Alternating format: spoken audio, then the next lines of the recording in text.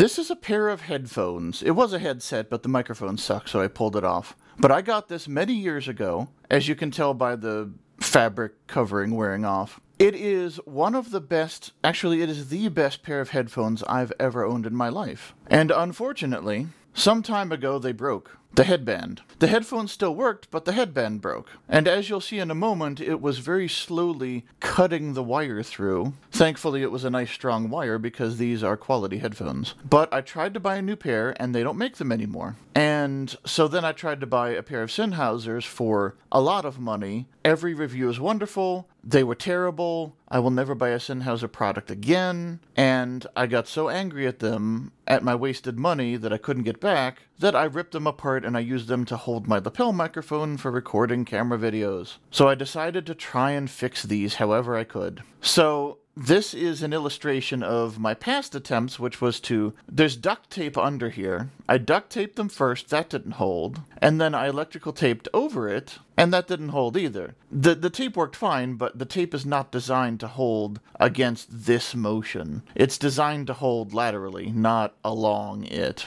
So all that happened is the glue just kind of came off. And you can see better what the problem is. This is supposed to be connected to a piece in there. You can see the broken part here. So that part's in there, and this is ripping the cable out. That doesn't look good. And this is after I cleaned it up with some alcohol. Pro tip, to get glue off, just use some of your, 99% cleaning alcohol. You don't need Goo Gone or anything for this. That's for the tougher jobs. But anyway, here's the wire. So you can see why this is a dangerous problem. So there's a panel that I was able to unscrew and open it up, and you can see, once again, here's the problem, because this piece here is what's broken off. And for fun, you can see how the mechanism works. This is the headband, and it goes in and out, so it's adjustable, and they've got a little coil here, a little springy. So that's how it's able to stretch safely, because this part gets longer and shorter. This is the other side that did not break and what it's supposed to look like. So this part here gives, it locks against here so it won't come out, and then this part stretches, and it's all one piece. So basically this is the back half and this is the front half, and the cable is secured between and then comes out there. So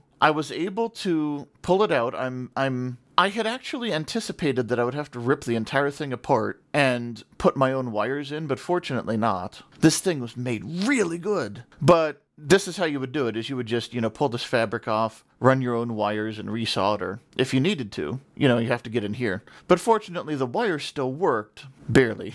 So I pulled this out, and I decided to splint it. So this long extension of wire I was able to push back into the headphone, and the slack is in there. And there's a little channel. I don't know if you can see it, but there's a little channel that the wire runs in, so I kind of shoved it back in the channel mostly. I couldn't get all the slack back in, but I got most of it in. And then I held it very tightly, and I just duct taped it, or electrical tape rather. I electrical taped it so that it would just hold just a little bit. This is the Band-Aid. Then I put the cover back on, and of course because of the tape it was too thick and didn't go on. So the screws are being held in by a prayer. But this is at least covering the cable again, and it's giving it rigidity. Because obviously the brake isn't going to have rigidity anymore, so this is the only rigidity. I was going to use paper clips, but fortunately I was able to get this back on. So I didn't need to use paper clips as like an actual bone splint. So then I very forcefully shoved it back in. It was quite an effort, but I got it in. I had to bend the plastic a little bit, but I got it back in, and you can see this is not secure, but it's secure enough. So then once I got it in, and I adjusted it to the right,